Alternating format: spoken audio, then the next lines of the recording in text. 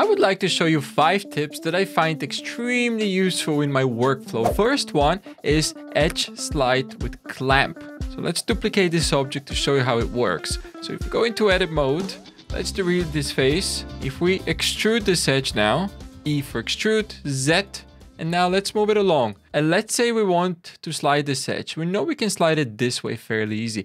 But did you know you can also slide it this way, which maintains the exact direction? With the edge slide tool, if we drag this, we move it only in that direction. If you see the history of the tool, there's an option to clamp. If we uncheck that, nothing happens. I think it's some kind of bug, but it cannot be set. Also, in the tools properties, there's nothing that tells us that we can clamp. However, if you click and drag and press C, now we have unlocked this hidden fantastic tool, which allows us to move up as opposed to just down. And the same tool is available from your right-click context menu. If you go and click on edge slide and you start dragging it, if you press C, now clamp is turned off, so we can slide as much as we want. Is that useful for other usages? Well, you'll find out in a second once we go through this third one, which is extrude along normals and solidify. The next tip is something that's a little bit more common. You might be aware of it, but I think it's still fantastic to show you how easy it is to do it. So if we duplicate this object and we want to move this face along the exact edge at which it is aligned, if we go into edit mode, click on that face and change here from transformation orientation from global to normal with the gizmo enabled. So you can go to move and now we can perfectly move and align along that edge. So in a way, that's an edge slide, but with a face, as long as that face is perfectly aligned to the direction that we want to go. You might forget that you're going from normal to global and lose your bearings sometimes. So there is another tip later down, which will show you how we can do this without the normal transformation. But let's jump now to the next one, which is extrude along normals versus solidify. If we take this first object that we have here and put it somewhere over here, and we probably are very well aware of the solidify modifier. If you're not, you definitely should, because it's the easiest thing to do. Basically, we add a solidify modifier and we can supply thickness and change the direction.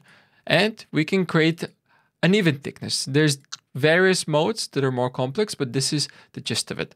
We can also do the same thing in edit mode. So if we go into edit mode and you hold down on extrude button and you go to extrude along normals, select your faces, and now we can move up. There's the option to offset even, which we can do post, or there's also the option in the tool settings to offset even, and we can specify a very specific distance. Now that might be useful in some cases when you know you definitely need to solidify everything fairly evenly, as it saves a few clicks, then going to solidify and then applying that and then going back into object mode. The next one, this is a fairly new thing that came out of Google Summer of Code last year or the year before that, which is knife tool axis lock. Let's duplicate this element here. And now let's go into edit mode and we're going to click the knife tool and we can start cutting. So click on somewhere, and what if we want to lock an axis? So before, this tool only worked with the axes that were based on the 3D view that we were in. In other words, if we pressed on Z, that Z aligns only to the 3D view. Whereas now if you press Z, it locks on the global Z axis, which is of course the only useful thing you would want to do. And we can do the same. So now I'm going to press enter. Let's continue by cutting along the X. So I'm in the knife tool now. So if I press X, it locks in the X axis. Press enter. Let's do another cut from here. Press Z and enter.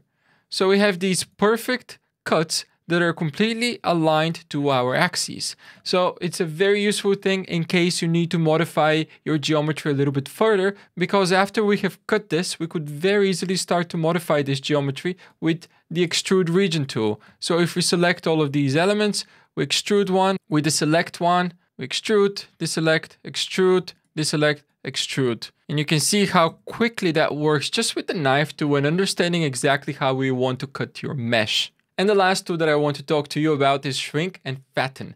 That's a tool that the friend that uses 3ds Max only made me aware that it actually exists in Blender as well. So how does it work? So let's duplicate this object here. Go into edit mode, and if we scroll down in the toolbar, you might need to scroll if you don't see it, and it's this tool here called shrink fatten. So let's select everything, and with the tool enabled, let's click on offset even. And with the tool enable, we either shrink or we fatten. And of course we can change the radius afterwards. However, it's not perfect. What do I mean by that? If we go into object mode and drag this, we notice that it's done things that weren't quite the same in the original mass, because these edges didn't quite align. So it's something to be aware of, but if you sometimes need to expand everything or contract it, it's a very nice tool to use. We can even try it with these examples here. So I'm going to duplicate this element that we did here, go into edit mode, select everything, go to this shrink fatten tool, and now let's give it a shot. And you see, it doesn't work that well in this case, but it is also extremely useful in different ways. So we can click on this face right here, and remember how I told you back when we were doing these normal transformations that there's another way to do it without going into normal here. And that is again with the shrink fatten tool. If we select this face, we can basically drag it forwards or backwards. And we can do that to any face. We can drag these two faces, and they drag as well. Of course, this mesh is already a bit tricky, so let's start with something that's a little bit tidier. If we duplicate this item here, now let's select these two faces, and they should move pretty neatly forwards and backwards. It's another tool that's very useful if you need to move a lot of faces along their normals. Again, it's not perfect, but in many instances, I think it would work rather well. And it can also save you a few clicks, so you don't need to go to normal transformations and then forget that you're even in that. Those are the 5 tips for today. Let me know what you think about them, and if you'd like to see more tips like this for Blender. Make sure you click the like button, it helps me out a lot, and subscribe if you'd like to see more content about Blender. Now, thank you to all my Patreons for your support for making these videos happen. You can become my patron and support the content on this channel, including getting some of the files. Clearly this is a simple one, but some are a bit more advanced, so they might be very useful to actually have a hold of. Thank you very much, and see you next time.